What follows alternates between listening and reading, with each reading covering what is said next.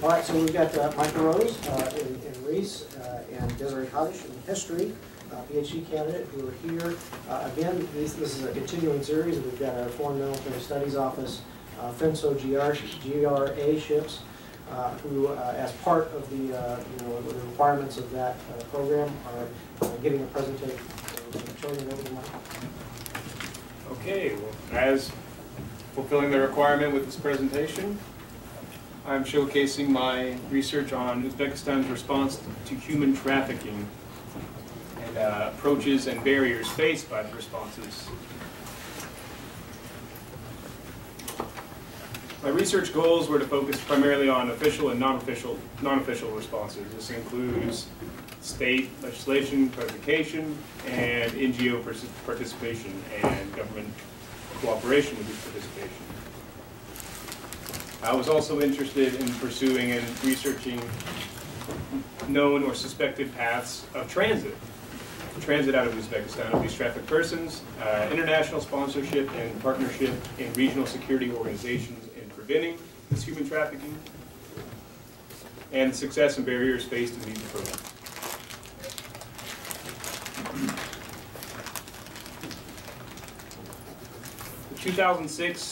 From 2006 to 2012, the United States assessment of Uzbekistan's performance in human trafficking legislation and prosecution was ranked at the Tier 2 watch list level, meaning that they did not fully comply with the standards as expected by the agreement, but were making an effort. In 2013, this year, Uzbekistan was ranked on the Tier 3 watch list, meaning does not fully comply and not making significant efforts. My research was to determine to what exactly no significant effort means.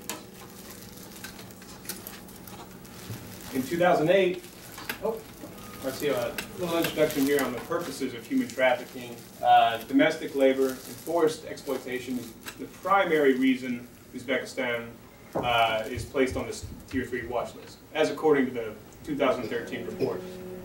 My research, though, primarily focuses on the international movements of this trafficking for labor exploitation and sex exploitation abroad.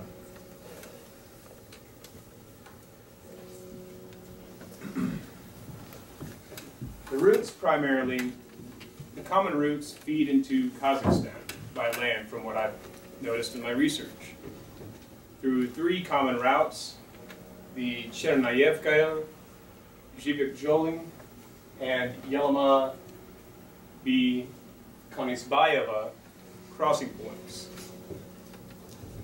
A map for reference, these 3 points are pretty close together here in the central tip of Uzbekistan, but they all feed into a main path of transit up north into Kazakhstan. And most of the reports that I've found indicate that individuals from neighboring towns and villages in this particular oblast of Uzbekistan were taken and arrived at destinations in Turkestan, for example, Kazakhstan, then transferred further north into the Russian Federation, the territories within. So this is the primary land route that I've discovered in my research. In 2008, the state's response was criminalization. This is the first step to combating human trafficking. According to the code, trafficking in human beings, that is, the sale and persons or their recruitment, transporting, transfer, and harboring or receipt for exploitation, shall be punished with imprisonment from 3 to 5 years. So this is codified in the legislation. What remains to be seen, then, is the enactment of this legislation. In 2008, the Uzbek Parliament, Oli Majlis, initiated a NGO support fund, basically to support NGOs who work against human trafficking in education and prevention measures.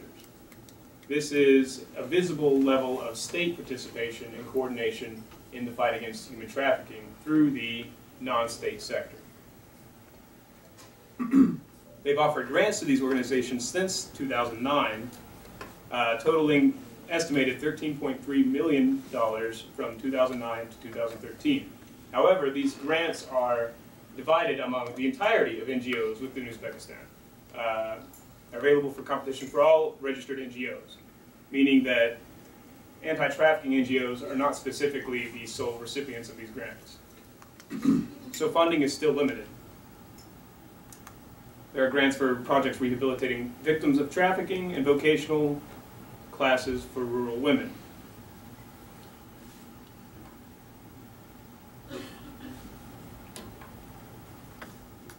The key NGO response is in the civil sector, civil response. Social Initiatives Support Fund is primarily funded by international organizations, corporations, domestic corporations, and other, even government sponsorships, the USAID, and various other international corporations.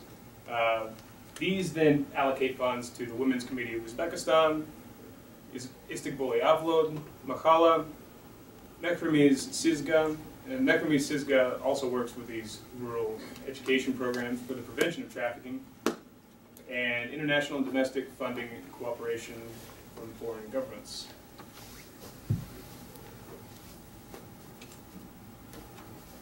I was also interested in the regional security partnerships that Uzbekistan's government engages in preventing human trafficking. The OSCE is primarily, is considerably invested in the region in fighting against this human trafficking, engaging in 2012 capacity building measures, information sharing, training of police, health and social workers to be able to better identify victims of human trafficking and prevent them. In 2013, this year, preventative measures for training and vocational workshops in various regions, various oblasts within Uzbekistan, and businesses were even proposed. There's a proposal for businesses to be formed to hire victims of this exploitation.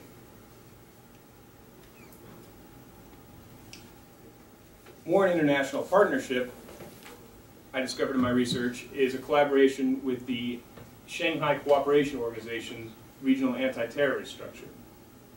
Through the regional anti-terrorist structure, RATS, Uzbekistan receives extradition benefits and extradition cooperation for suspected perpetrators of trafficking and other transnational criminal activities. These extraditions then expedite the process of arresting and prosecuting those suspected, but it remains to be seen, as I'll mention later, their fate once they arrive in Uzbekistan. The International Organization for Migration is also partnering with the Istiqboli Avlod NGO for educating and preventing this trafficking activity. SCO members recognize arrest warrants. They collaborate with reporting and making these arrests. Much of the cases that I've come across were those situations where these individuals were picked up by Russian authorities or Kazakh authorities and then very quickly extradited to Uzbekistan.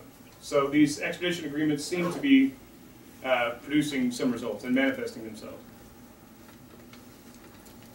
Arrests and extraditions are also coming from Kazakhstan, Russian Federation, Thailand, Turkey, and the United Arab Emirates.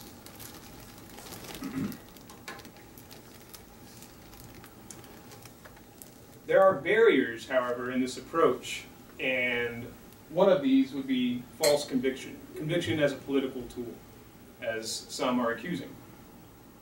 A 60-year-old man, Bobo Murad Razakov, chairman of a human rights society, Ezglik, there in Uzbekistan, was arrested on July 10th of this year, under Article 135 of Uzbekistan's Human Trafficking Code. Meaning that he was accused and arrested based on charges of human trafficking, though there was no specific indication that he was indeed involved in any sort of trafficking of persons. The 60-year-old man was the director of a human rights organization and not clearly some part of some criminal element. Many Human Rights Watch organizations are accusing this measure as a political measure to silence a human rights advocate in Uzbekistan. false convictions like this could certainly skew the data Uzbek authorities report to the United States and in formulation of future trafficking reports.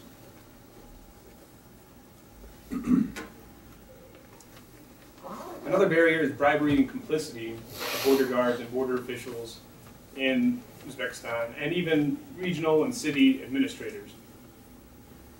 The Chinaz case with Muhyiddin Khozimuradov, accused of trafficking 4 Uzbek men from Chinaz to Turkestan in Kazakhstan. These men were beaten, forced to work in Turkestan at this car wash, and just subjected to these abject living conditions. There was accusation of widespread involvement of officials, particularly levied by a sister of one of these men, Anwar Ziaev Gulnaz Yuldasheva.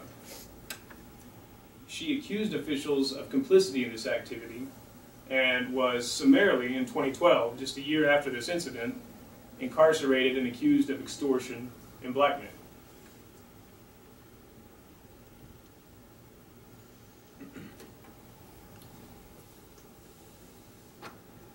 Another barrier being opacity of data. The data released and given by Uzbek officials to Uzbek authorities is not perceived as being reliable or revealing necessarily of prosecutions and convictions. And in particular with cases such as these, as previously mentioned, the Uzbek government needs to the data on convictions and arrests need to be more revealing and consistent.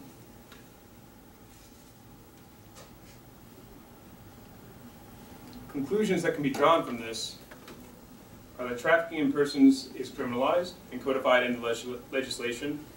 The northern route to Kazakhstan is the most used route. Formal state representation and sponsorship of NGOs is occurring. And this is noted in the trafficking report, but it should also be mentioned and considered in future reports. There's a substantial international collaboration for security and prevention with NGOs participating in funding operations and other coordination, and the security organizations with OSCE, SCO, and IOM. There's a substantial regional security partnership that Uzbekistan is participating in. The barriers, though, being false convictions, opacity in reporting, leading to a mixed result in application, which is why, in 2013, Uzbekistan was moved to the Tier 3 watch list, or Tier 3 of the Trafficking in Persons report. That's the end.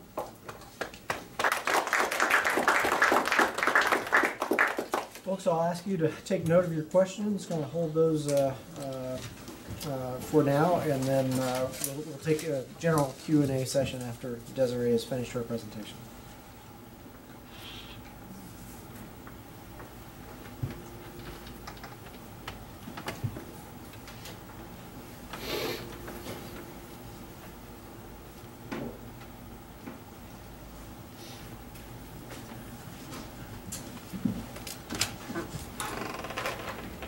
Thank you for having me today. I want to thank REES, FMSO, and also Ray Finch for giving me wonderful suggestions throughout this past semester.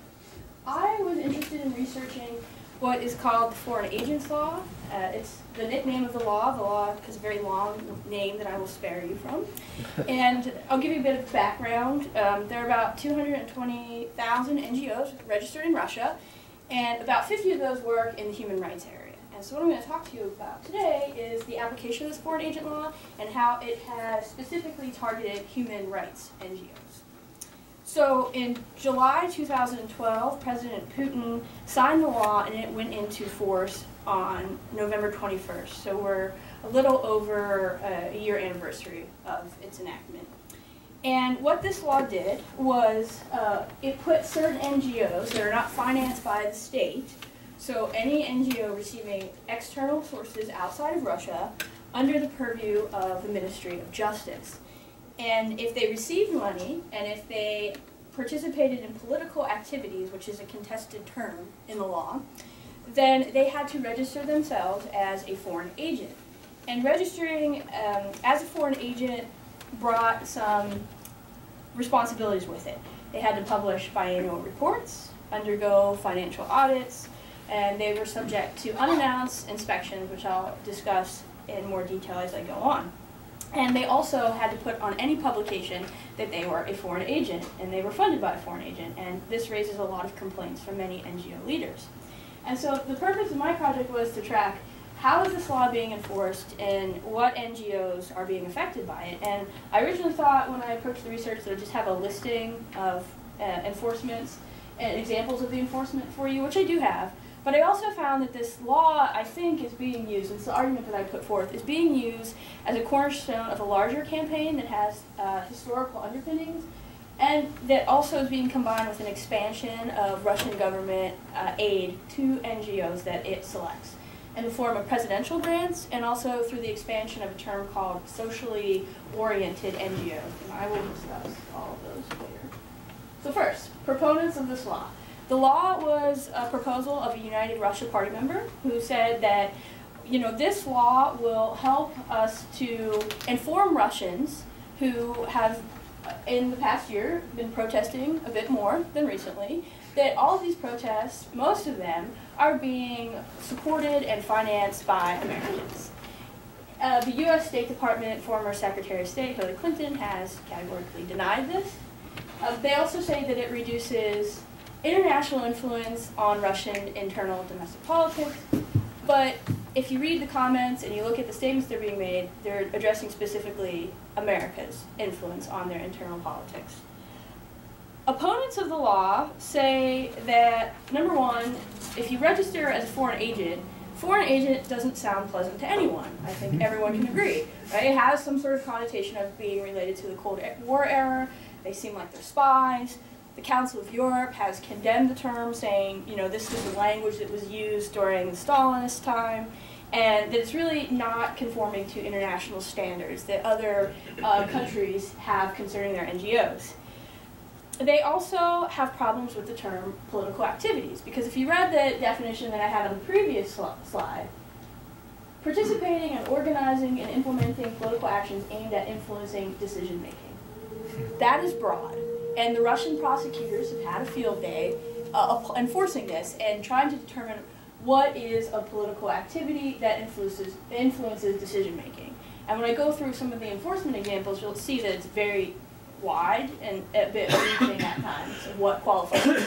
Often it is determined by the prosecutor who's filing the charge. So then I tried to figure out, okay, well, these are what the opponents are saying, mostly the NGO leaders, and then the proponents are mostly United Russian leaders, and then so I thought, well, I should figure out what Putin says.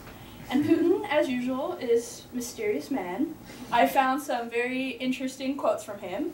I found one quote that said, yes, there are problems with this, there's problems with this terminology of political activities. We don't know what it means, and we should define it more clearly. And I said, okay, well, this maybe he's interested in changing the law.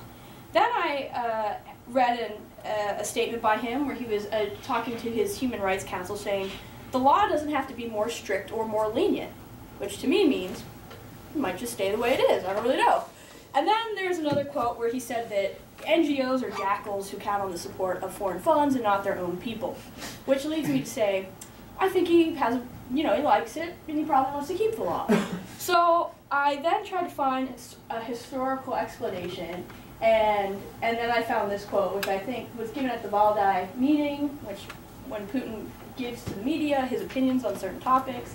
So he has this long quote where he stresses an idea of a Russian civil society, right, that's built on a historical Russian legacy, that, you know, Russians really have an idea of what their civil society should be, and outsiders do not.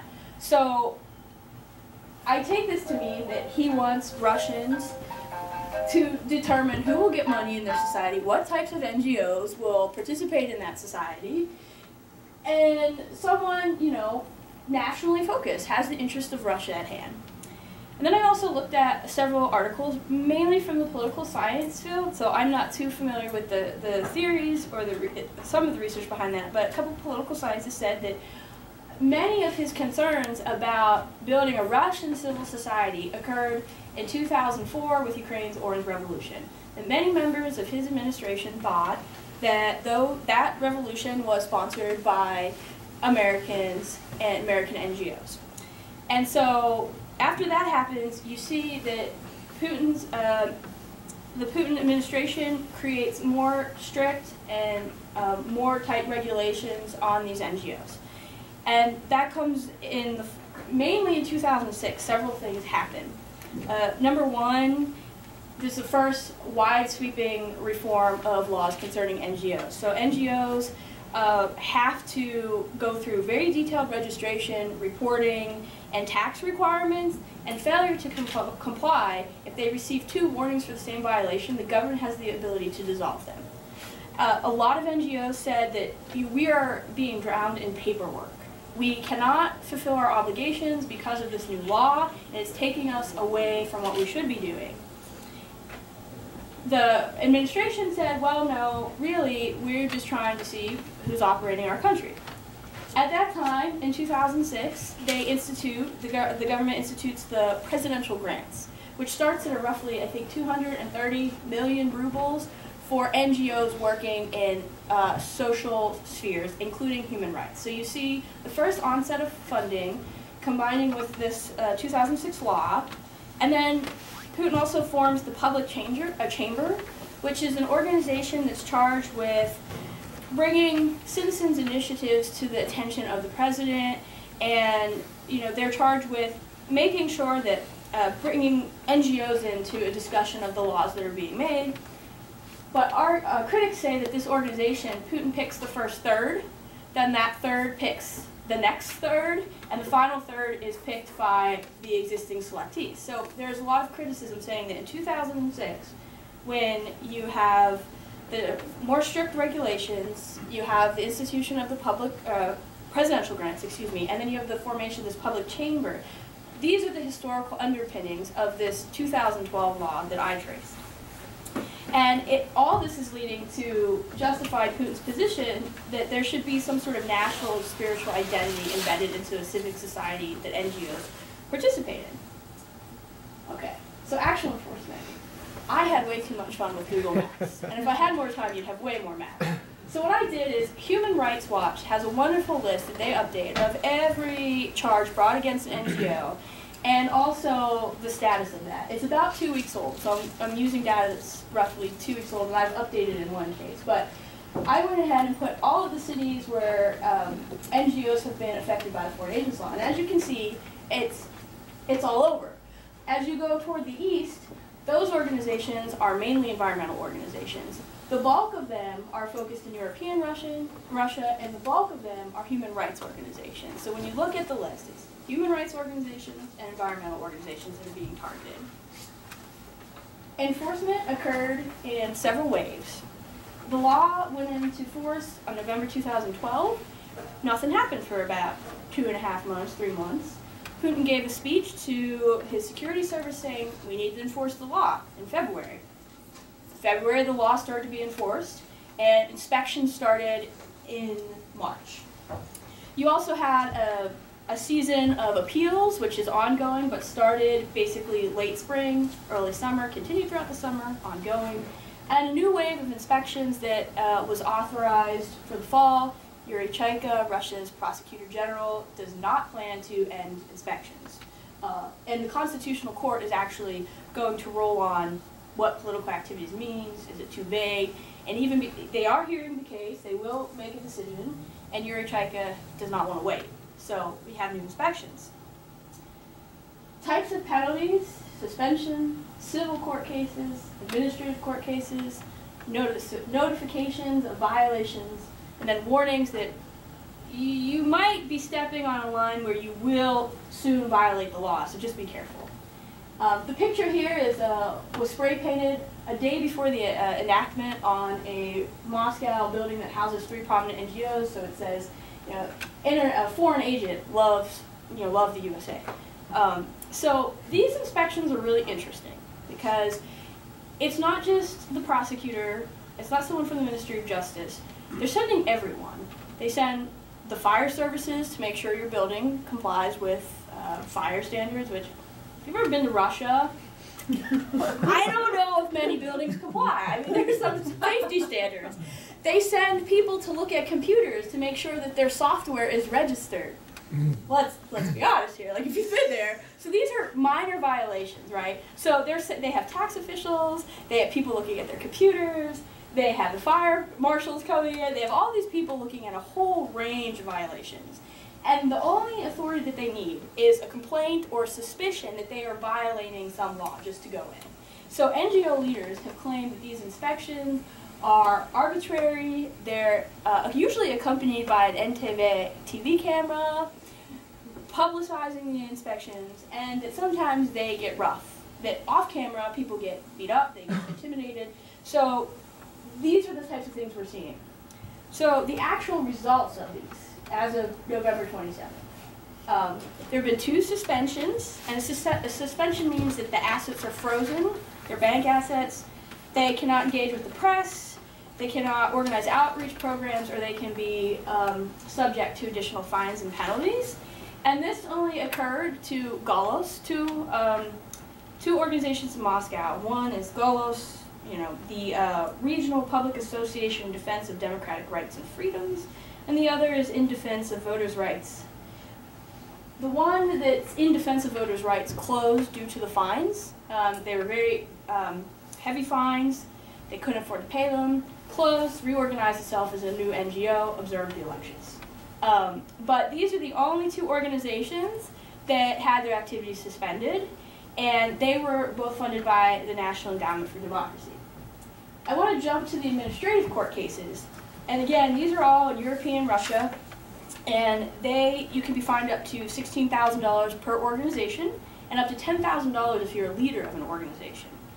All of these organizations work in human rights. Their funding came from Helsinki Group, UN, the governments of the Netherlands, Norway, and the CS Mott Foundation. And their projects that they were cited as being, they were cited for, and they were accused of being a foreign agency, included inviting a U.S. Embassy official, Howard Sullivan, a KU alum, to discuss U.S.-Russia reset. He would be a perfect person to invite because he is the head, I believe, political minister in the political section of the U.S. Embassy. Participating in campaigns promoting awareness of LGBT issues, and publishing studies on historical political activism in Russia. And thus far, all of the administrative charges were dropped except Golos. And now what the Russian government has started doing is that they can't win the administrative court cases. These are the severe ones, right below the suspension. They're opening up civil suits in court, which would make them register as a foreign agent. There are currently 4 civil suits filed. One was successful. And so people are worrying that that civil suit is going to open up opportunities for more prosecutors to file civil actions if they can't win the administrative court cases.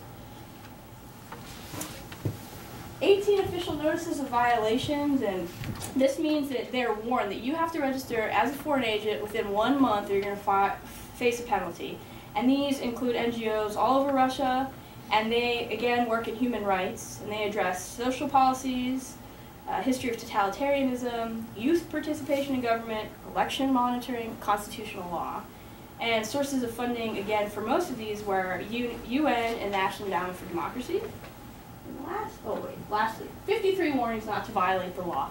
Most of these are environmental organizations in Eastern Russia.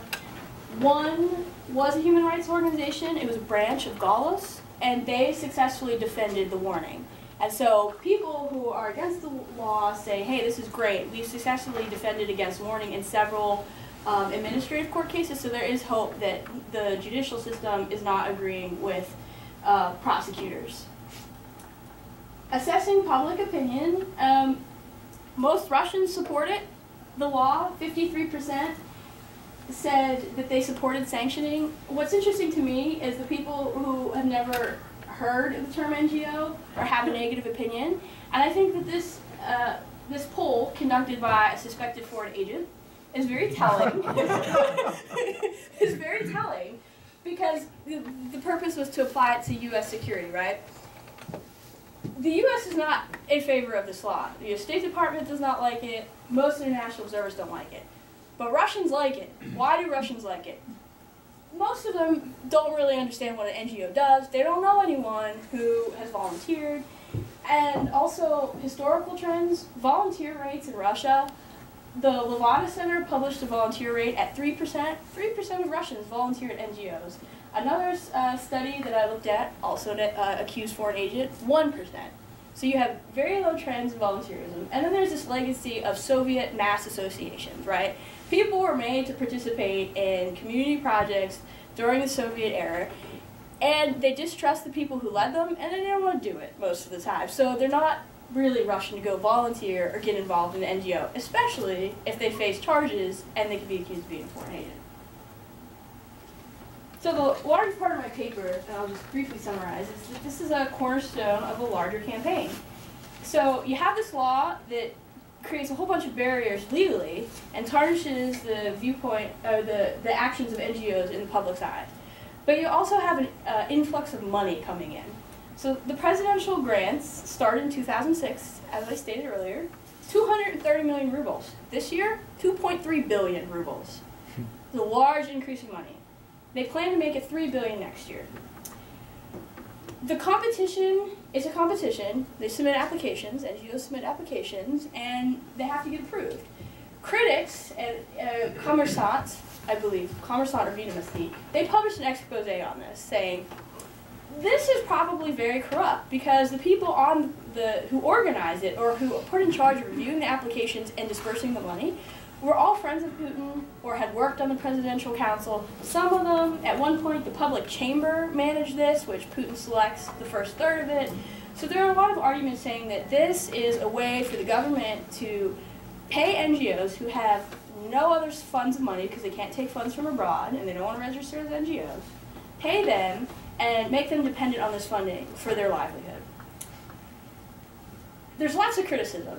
The first criticism was, well, when it first started, the public chamber organized it. So Putin said, all right, we're not going to have the public chamber organize it. I'm going to pick NGO leaders. You're going to apply to them. They're going to disperse the funds. This is Ella Pamfilova. She was the one who managed the second round, which was released at the end of November. The funding was, they awarded the funding, and they're going to disperse it, I believe, in December or late January. I can't recall. But she has been accused of being unfair. She was the former head of the Human Rights Council, so she has connections to the administration. So they said next time around, she won't be organizing it. So there's a pattern. There's an awards dispersal, there's complaints, the government fixes it, there's more complaints, the government fixes it. Whether the government is trying to be very transparent and address the concerns is a question, or is the government trying to placate criticism? I don't know. I think we have to wait to see on that. Again, the second thing I think they're doing is expanding this term socially oriented NGOs. And I actually need to read this. A socially oriented NGO.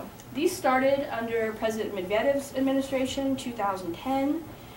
And to be considered this type of NGO, the NGO has to work in social and legal protection of citizens, disaster relief, social conflicts, protection of the environment and cultural monuments, prevention of socially dangerous behavior and corruption, charitable, educational, and volunteer activities, or to develop international cooperation and patriotic education.